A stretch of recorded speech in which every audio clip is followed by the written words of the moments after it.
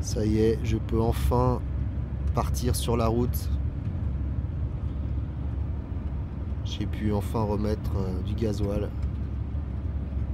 Sorti de cette période de diète où je ne pouvais pas bouger.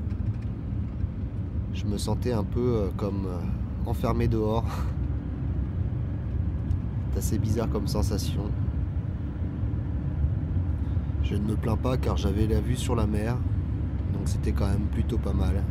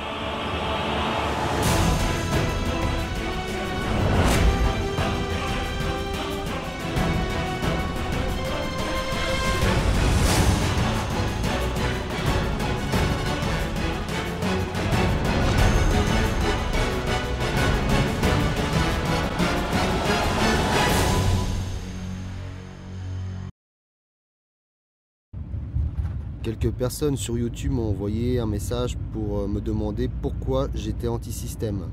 En fait, je ne suis pas complètement anti-système, il y a juste des choses que je suis contre, mais pas tout. Je trouve quand même que la France a un bon système pour beaucoup de choses. Et ce qui vraiment me dérange, c'est la raison pour laquelle j'ai arrêté mon entreprise. C'est que je travaillais pour payer en grande partie des charges, plus de la moitié largement. Alors que les grosses sociétés, eux, ne payent pratiquement rien. Ne pas pouvoir me faire plaisir, ne plus avoir de vie. Tout ça m'a découragé et j'ai eu envie d'autre chose, une autre vie. Et j'ai eu envie de me faire plaisir et de vivre une vie différemment. Je n'ai plus envie de travailler dur pour donner plus de la moitié de mon salaire à des multimilliardaires qui peuvent acheter cette planète et qui en veulent toujours plus. Car la dette de la France, celle qui nous plonge dans l'austérité actuellement, est une dette irremboursable et exponentielle. Donc là, je vais en direction de Bordeaux. J'ai quelques tatouages à faire, donc là, il faut que je me fasse de l'argent un peu. Donc c'est du voyage alimentaire, on va dire. Même si j'aime aller sur la côte atlantique, car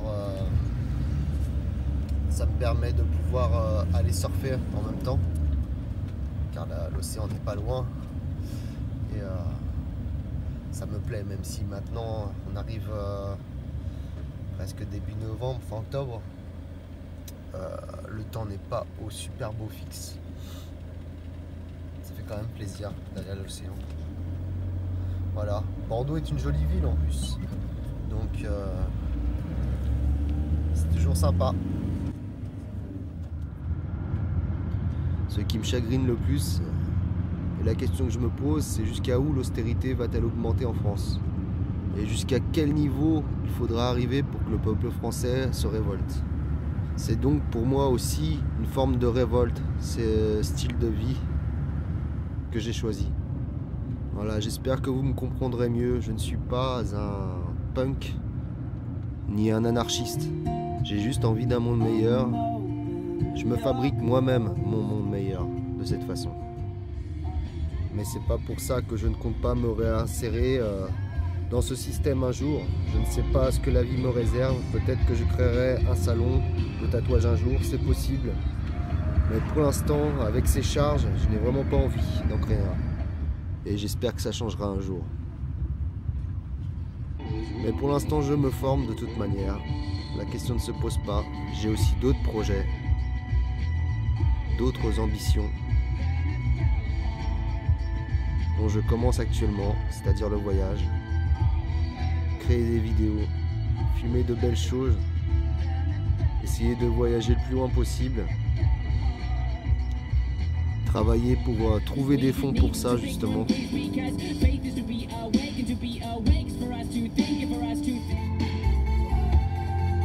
Car rien n'arrive au hasard. Et tout ne tombe pas du ciel malheureusement.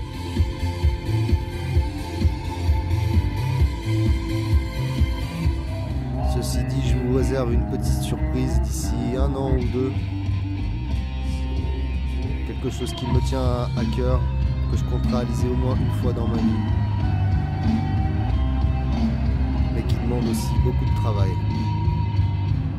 Partisan de qui le veut le peut. J'irai jusqu'au bout.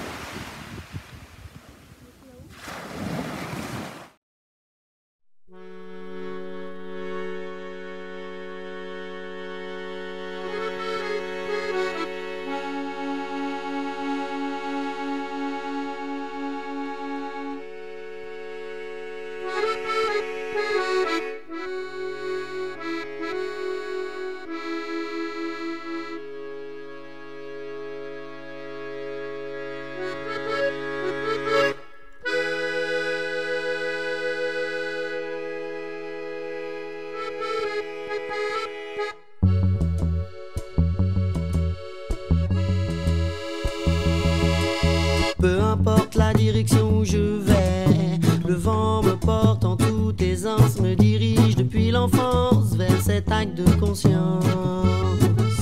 5 sens, oui, j'ai entendu ce qu'ils m'ont dit, j'ai ri. Ne fais pas cela, ne fais pas ceci, prends pas la direction des MC. Oui, mais moi j'y suis, oui. Oui, j'ai entendu tous ces pencules, les mêmes qui te regardent dans la rue, vu leur vie virulente de mépris, j'ai compris l'importance de l'ouïe. Oui, oui, en entendant ces gens, j'ai compris la connerie des incompétents de la vie. J'entends maintenant le changement. Peu importe la direction où je vais, le vent me porte en toute aisance, me dirige depuis l'enfance vers cet acte de conscience. 5 sens, vu l'émission de vos télévisions qui d'un vent violent tue les valeurs de vos nations. Vu que personne ne fait rien, vu que je les vois moi en vivant vainement la vie virtuelle auquel je t'en vu. Les visionnaires à 2 francs qui tuent tout ce qui peut avoir l'air de vivant, vanité et valeur aux sentiments, vont guider ces vipères à piquer leurs enfants qui veulent goûter, qu'aimeraient bien goûter, oui, faudrait bien goûter, on devrait goûter, oui, qui veulent goûter l'épanouissement de plus près, le goût de la vie qui dit qu'un enfant joué ne doit pas travailler, dégoûté de voir les droits de l'enfant bafoués par tous ces PDG qui s'ils le pouvaient feraient bosser le nouveau-né.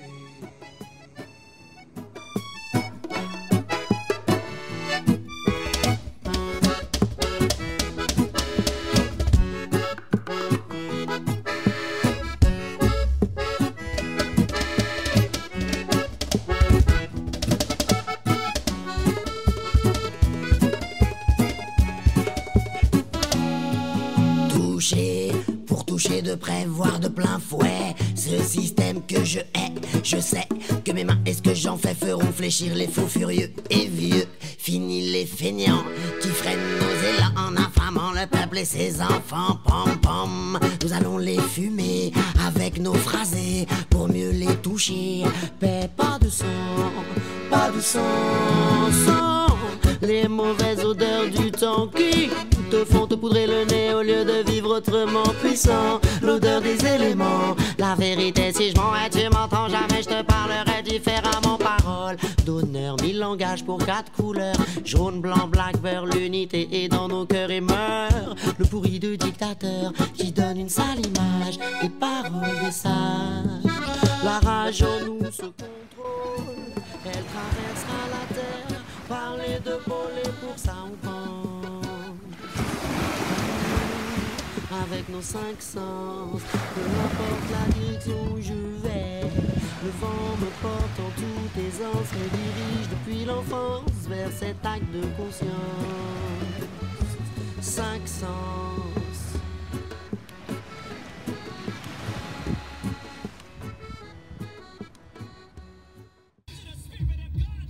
Bon, aujourd'hui on va aller direction le phare de Corduan, un endroit sympa avec l'estuaire de la Gironde. On va aller voir ce qui se passe par là-bas.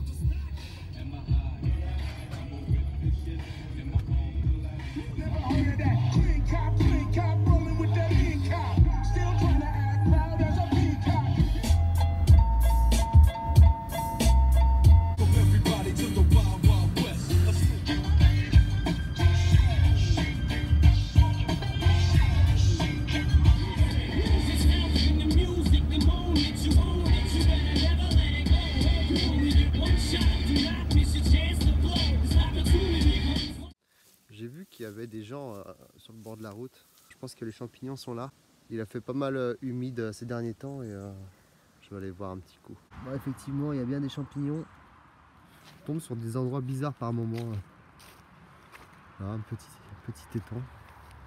À l'eau bien noire. Ah putain, il y a des champignons. Ouais, c'est un cep.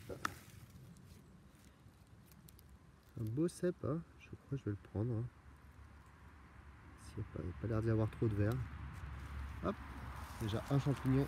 Bon, j'aurais pas mis à trouver mon premier champignon. Même pas 5 minutes chrono, c'est cool.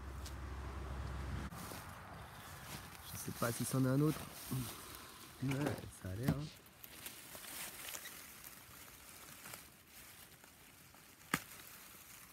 Ouais.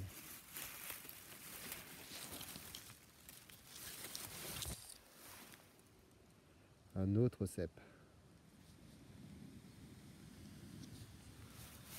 C'est cool. J'aurai de quoi assaisonner mon omelette de ce soir. Je les pose là, je vais revenir. Bon, on va y aller parce que j'ai déjà 2 beaux champignons. Franchement, avec une omelette, ça me suffit, pas besoin de plus. Faut savoir s'arrêter, franchement, même pas 10 minutes. J'ai trouvé ça, donc direction le Verdon pour aller voir l'estuaire de la Gironde. Il paraît que c'est sympa avec le phare Corduan. Je sais pas si je le verrai parce qu'apparemment il est loin.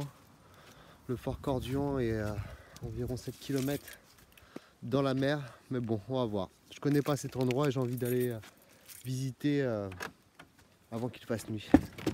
Quand je vous disais qu'en France on avait le droit de rien, et bien voilà. C'est la première fois que je vois ce type de panneau, ramassage de champignons interdit. Je ne vois vraiment pas ce que ça fait de ramasser des champignons, franchement. Bon, j'en ai 2, donc c'est bien. Je vais aller me faire ça en omelette ce soir.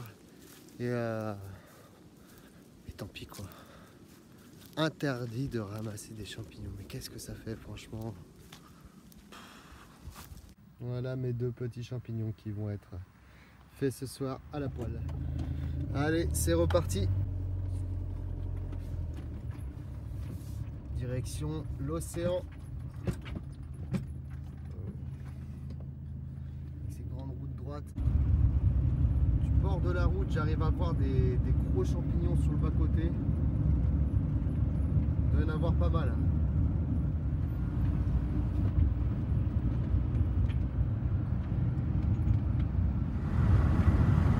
L'automne est bien installé, il commence à faire bien frais. L'hiver est proche. Je vais bientôt ressortir les bougies. Mon principal système de chauffage pour mon van aménagé. C'est mignon ces petites maisons dans un style bien particulier. Il y a le gros bateau là, c'est peut-être celui-là que je vais prendre si c'est pas trop cher. À voir. Bon, je viens de me garer, on va aller voir comment c'est au bout. Parce qu'après on peut pas aller beaucoup plus loin. Vous voyez, par rapport au GPS. La pointe de Grave. C'est assez vaste. Donc ça c'est la Gironde qui va se jeter dans l'océan. Un petit peu plus loin là-bas. Il y a les dunes de sable derrière. Et là-bas ça fait une pointe.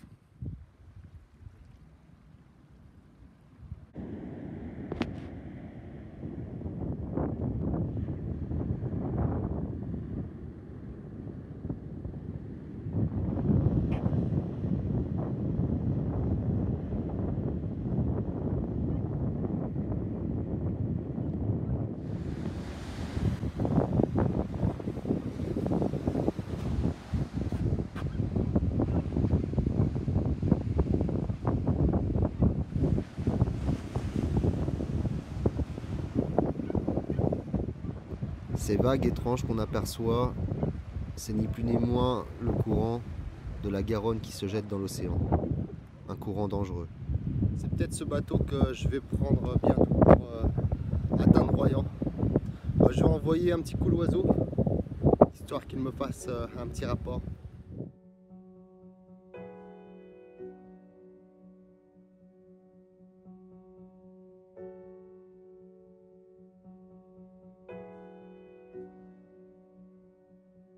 I've been calling up inside your lungs, feeling up your mind with my tongue.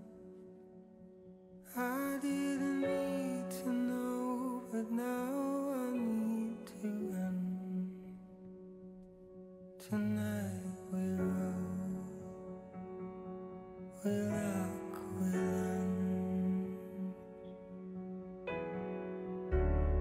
I've been a wreck for deliverance, deliver me.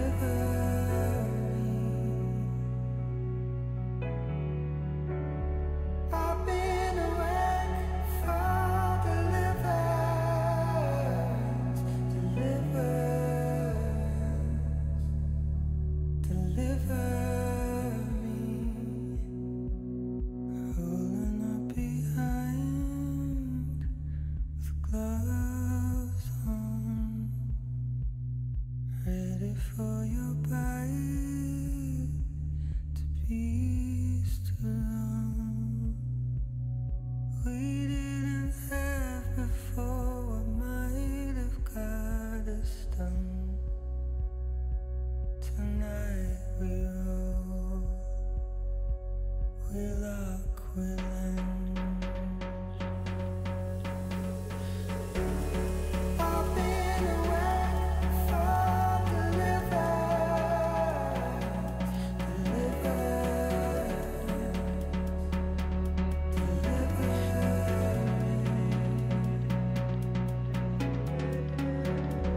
I've been a wreck for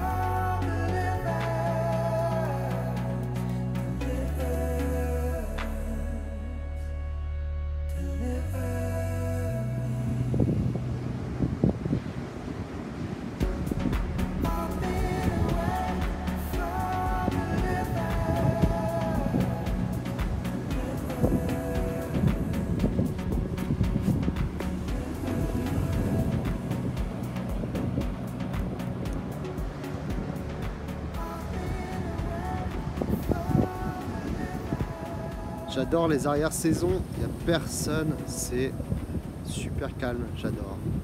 En fait, je crois que j'aime bien être loin des hommes.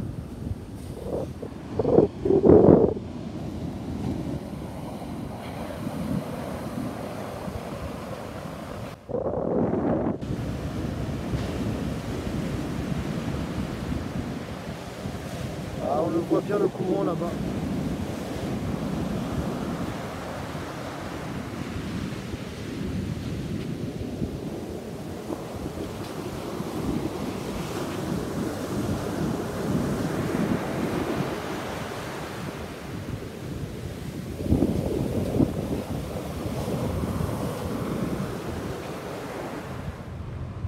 Voilà.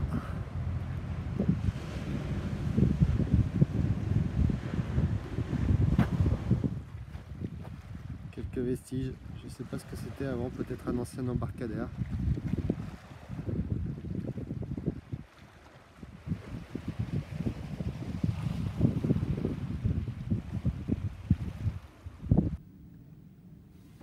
Bon, je me suis trouvé une bonne place pour me garer. Il commence à pleuvoir, donc je vais rester là. Avec cette vue, c'est cool quand même.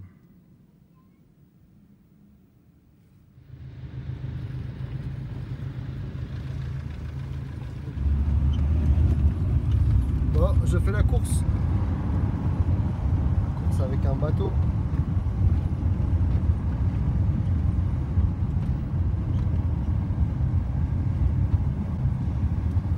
Je repars direction la Cano. On va aller surfer un peu avant de faire un petit tatouage dans l'après-midi demain. Puis certainement repartir dans la foulée, direction Royan. Voilà un bon petit déj comme je les aime. Pour ceux qui me demandaient comment je faisais quand il faisait froid, alors c'est le cas ce matin, il a fait quand même bien frais, on le voit par rapport à la vitre devant, il y a quand même je pense 10 degrés dehors. Donc un peu frais ce matin, j'ai allumé 5 bougies chauffe-plat comme ça. Donc bon, le temps de faire chauffer le café aussi, ça fait chauffer le camion. Mais au réveil, juste 5 bougies chauffe-plat, bah, ça chauffe le camion. Ça permet d'avoir une vingtaine de degrés dans le camion, même s'il fait 10 degrés dehors. Bon, je vais aller du côté de Royan. On va aller voir un peu la nature, comment elle est là-bas. J'ai pu remarquer, grâce au satellite, qu'il pouvait y avoir de jolis endroits. Vu que je suis à côté, je vais en profiter un peu avant de remonter dans le nord. C'est une belle journée, je pense, qui nous attend. Le drone va sortir.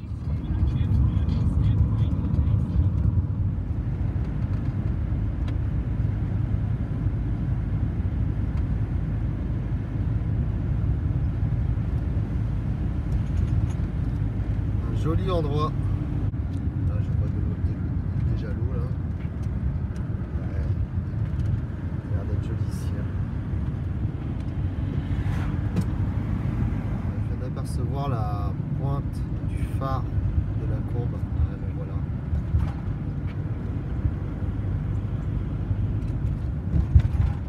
On y arrive.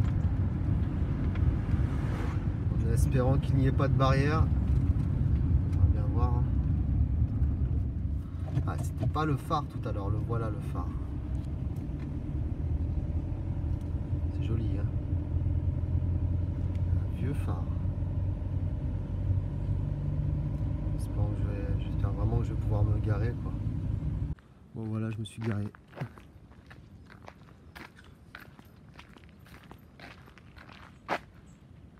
Ouais.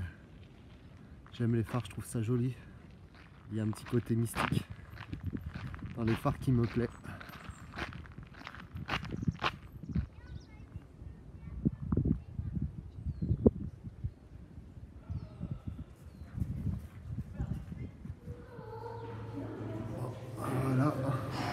On va aller voir l'intérieur du phare. C'est assez impressionnant. Voilà.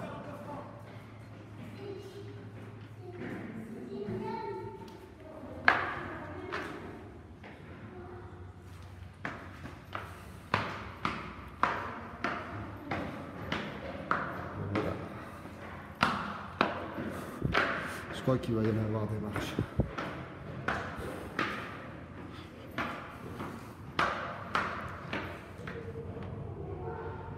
Et il y a des vagues là-bas. Je vais peut-être aller s'en faire. Ça réchauffe les jambes. Bon petit sport du matin. J'ai les cuisses qui commencent à être en feu. C'est ça qui est bon. Comment ça faire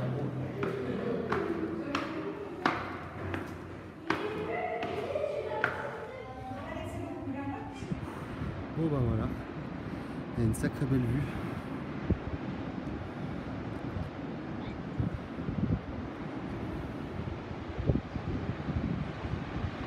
€4, ça valait le coup de venir, de payer 4 €.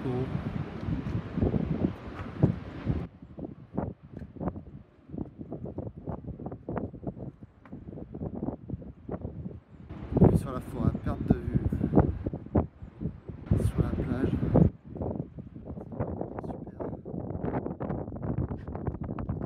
super, sur la baie,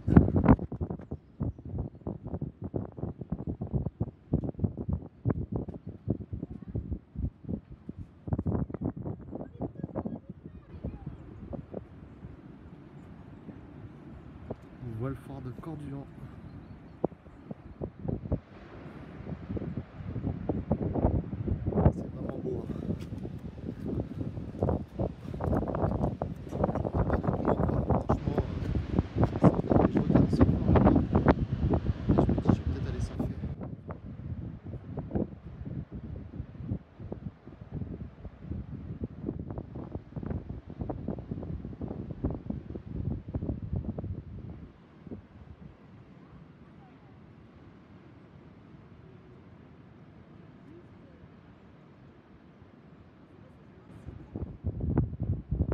Ça souffle beaucoup quand même, hein.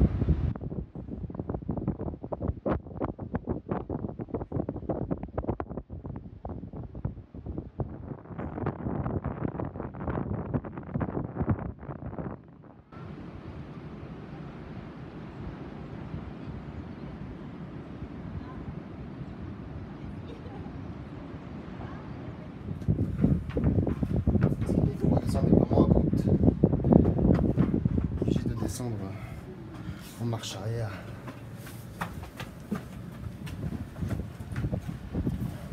Je passe vraiment juste avec mon sac. Vraiment pas beaucoup de place. Bon. Je raccroche un peu le drone. Doucement, doucement.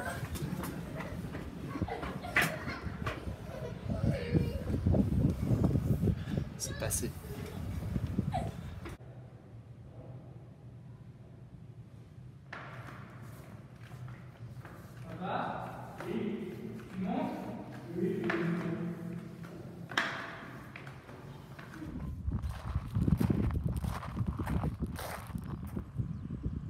Bon, on va aller voir la baie. Ça a l'air d'être joli par là. Envoyer l'oiseau faire un plan de tout ça. Si possible, filmer le phare aussi, ça pourrait être joli. Paraît-il qu'il faut faire environ 300 mètres pour arriver sur la baie. Bon, à gauche ou à droite? Gauche, droite. Allez.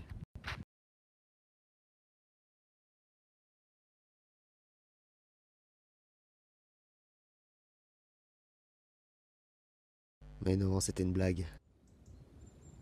Ouais, la dune est fragile. Il faut la respecter. On les protège. C'est quand même dingue ça. Car il y en a un juste à côté. Juste là. Protégeons la dune.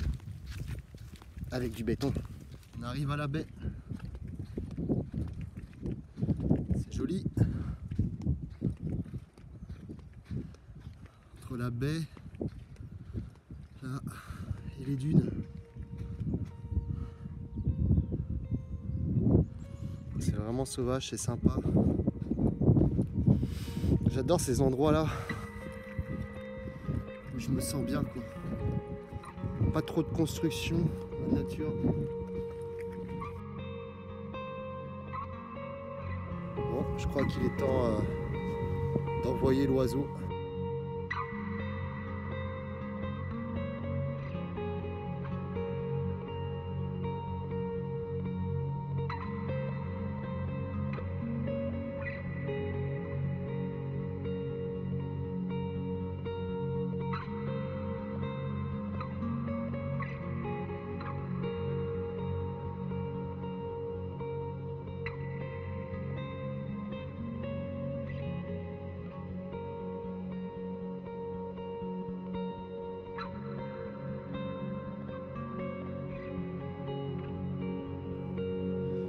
C'est en voyant ce genre de paysage où je me dis que la beauté est sous nos yeux. Mais qu'on ne prend plus le temps d'aller vers elle. Ou de moins en moins. Et de l'apprécier à sa juste valeur. La terre est pour moi un véritable maître, artiste peintre.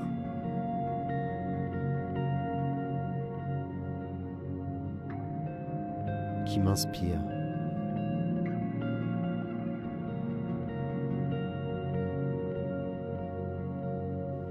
Et me donne envie de faire de mon mieux pour la mettre en valeur.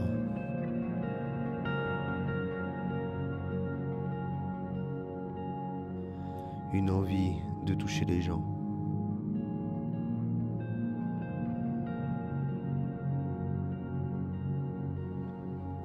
Car cette beauté est fragile. Et nous sommes en train de la détruire.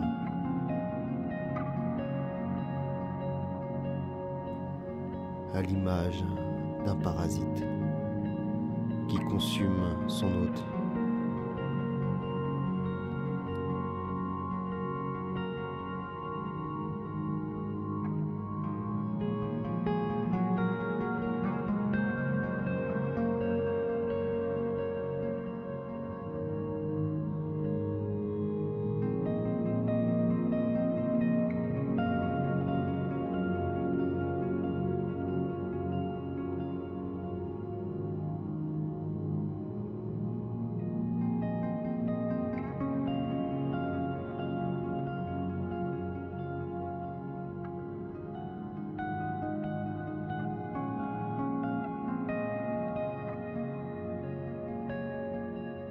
Je viens de faire décoller l'oiseau. J'espère que ces petites images vous ont plu. Je me rends compte que c'est vraiment ce que j'aime faire. Filmer la nature, aller dans des beaux endroits, faire partager ça, mettre en valeur la nature. Car pour moi, c'est ce qu'il y a parmi de plus beau. Même les édifices les plus hauts n'ont pas la même valeur à mes yeux. Au part, c'est juste magnifique de voir cette vue sur la baie, dans la forêt, comme ça. C'est paisible, c'est beau.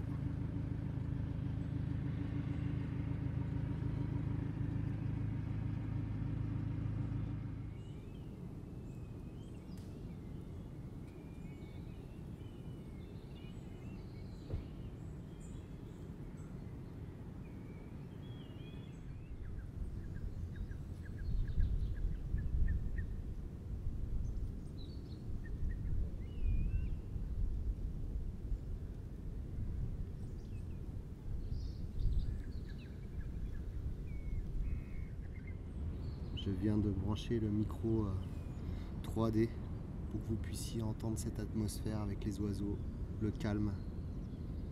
Bon, une voiture de temps en temps, mais vraiment c'est calme quand même.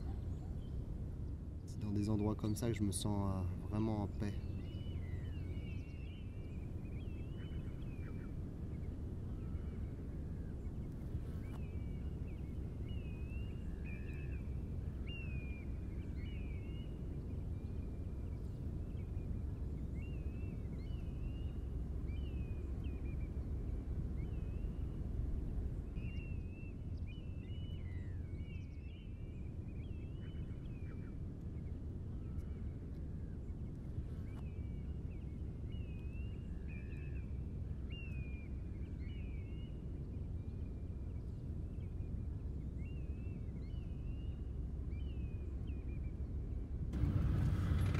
Je sais pas si c'est la côte rocheuse ici, on va bien voir.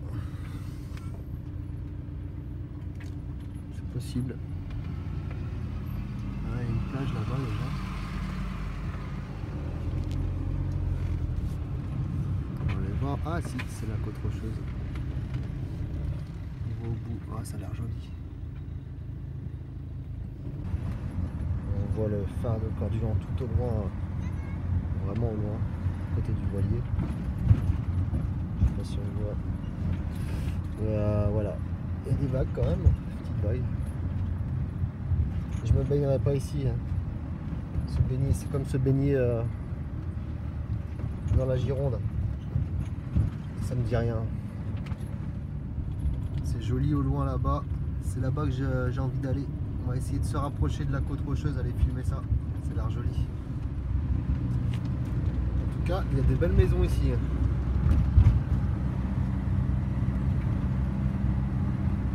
Un beau domaine. Là, je viens d'arriver. Espérant qu'il va y avoir de belles vues à faire.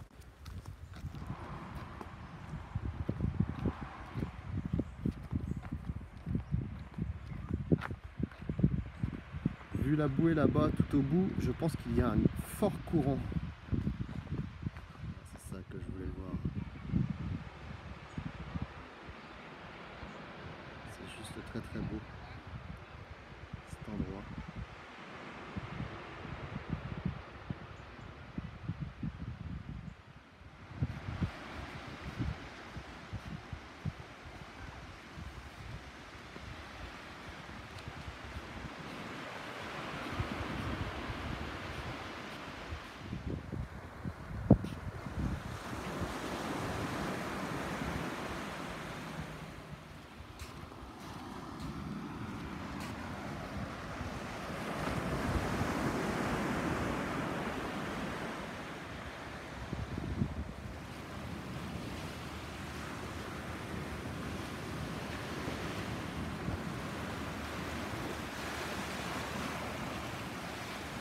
Je vais monter là-dessus, si j'y arrive. Ouais.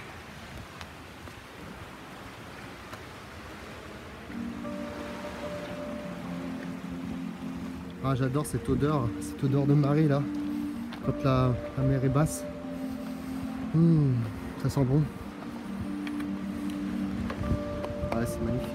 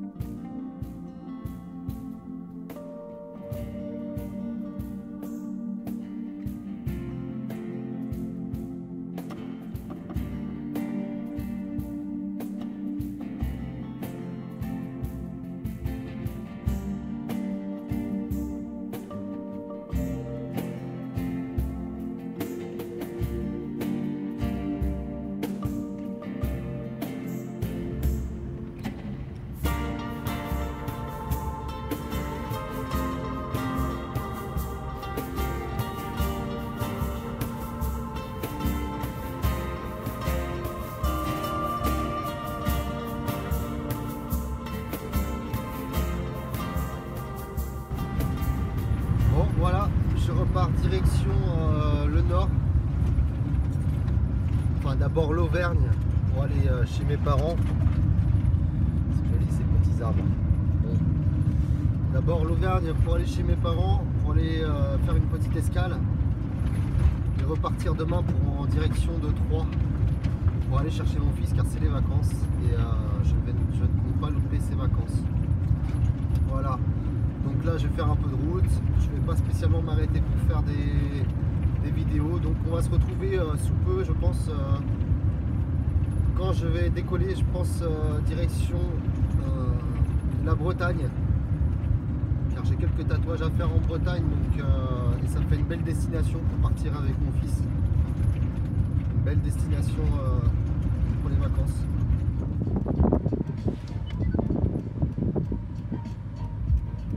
Original comme sculpture.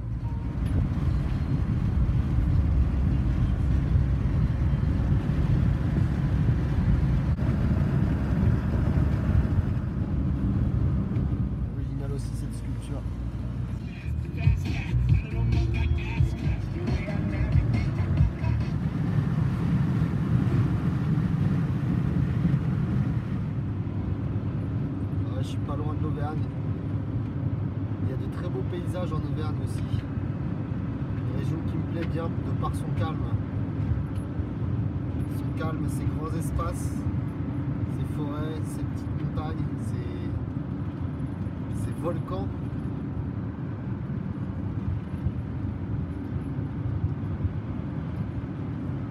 C'est une région que je pourrais me poser un jour aussi, l'Auvergne, avec ses troupeaux de vaches.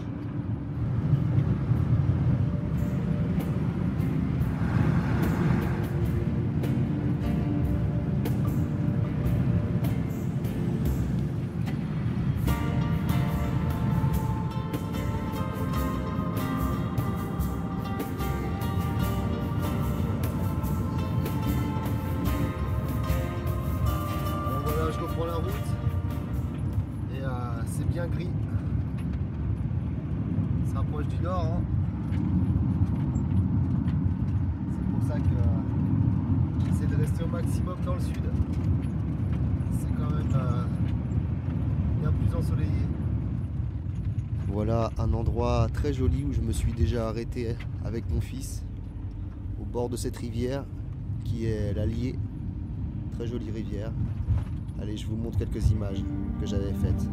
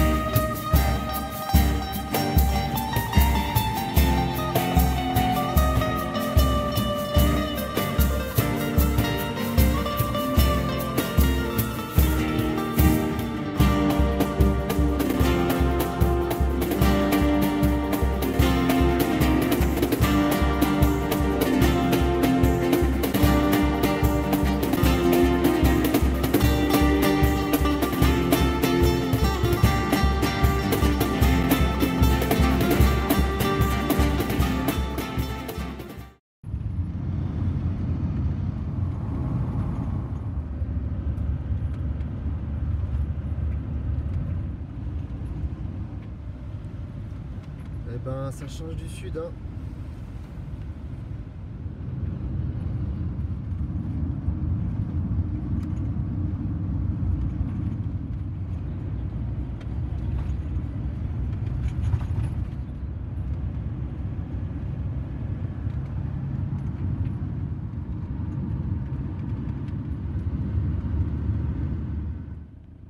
Très jolie cette petite ville, la ville d'Auxerre.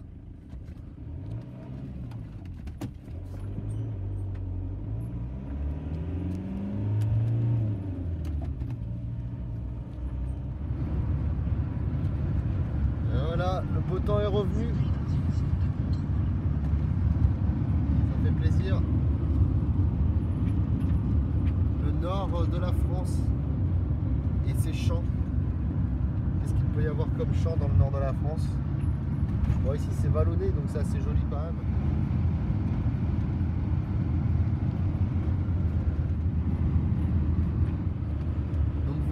région dans laquelle je suis originaire que des champs et des collines et encore des champs. Ça fait vraiment plaisir d'arriver avec ce beau soleil. Comme quoi dans le nord il fait aussi beau. Il y a aussi les viticulteurs bien sûr, parce qu'on est en Champagne. Donc il y a beaucoup de vignes. Et beaucoup d'éoliennes aussi. L'un des départements le plus développé en éoliennes il me semble, de toute la France. Donc c'est quand même pas mal.